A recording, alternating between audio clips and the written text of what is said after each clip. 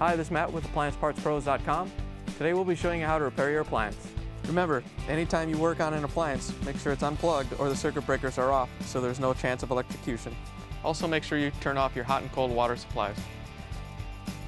In this video we're going to show you how to change out the Whirlpool Washer Water Inlet Hose with Water Nozzle. It's going to be a very easy repair and should only take a few minutes to show you how to do it.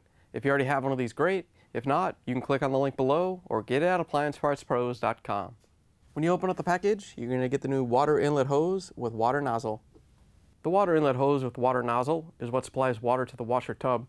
The main reason to be changing it out is if it's cracked, damaged, or leaking and you're getting water on the floor. In order to get to the part, we have to open up the top of the machine. So first thing we're going to do is put a piece of tape on the lid so when we lift it up, it doesn't open up. Make sure you use a good piece of tape so the lid doesn't spring up when you lift up the top. Now that we have the lid taped down, we have to release the locks that hold the top to the cabinet. They're located about 6 inches in from each corner. We're going to slide the putty knife in and you'll feel it spring against the lock. Once you have the lock pushed in, you can twist the putty knife to release it, and you have to lift up on the top and separate it. You got to be careful so it doesn't snap back down. Once you have one side up, we can come do the other side.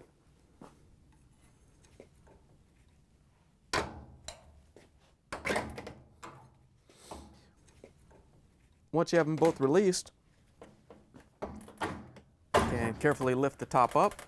Once you have the top up all the way, we're going to support it with a lanyard. These hinges aren't very strong and you don't want to use those to try to support the whole top assembly.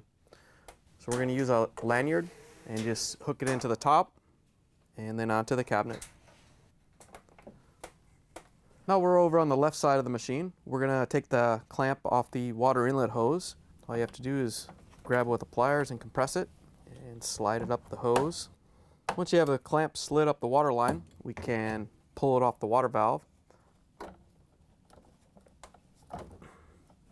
Once you have it disconnected, then we can use a 1/4-inch nut driver to remove the screw that holds in the water nozzle.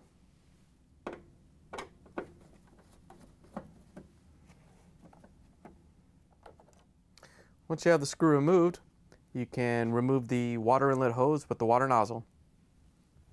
Here's the old water inlet hose with water nozzle next to the new one. If you already have one of these, great. If not, you can get it at AppliancePartsPros.com. Looks like they changed the style of the mounting bracket on the nozzle, but it should go in there and work just fine. We're going to put the water nozzle on first, so we're just going to line it up and use the 1/4-inch nut driver to put the screw in to hold it in place.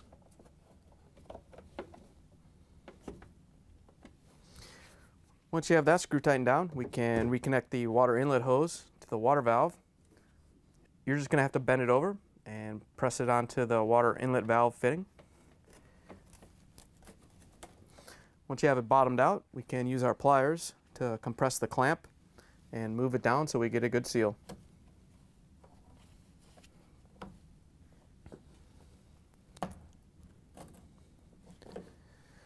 Once you have the part installed, we can put the washer top back down on the washer. To put the top back down, we have to take the lanyard off first. We're going to lift up on the top a little bit to take the tension off. Then we can unhook the lanyard on the top and the bottom. Then we can carefully lower the top down. As you lower it down, you want to make sure that these holes right here line up on the bolts as you lower it down. Once you have the top down and the holes lined up with the bolts, you can push it down to lock it in place.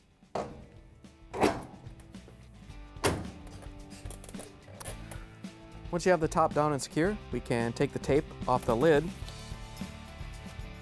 plug the washer back in, turn the water back on, and take it for a spin.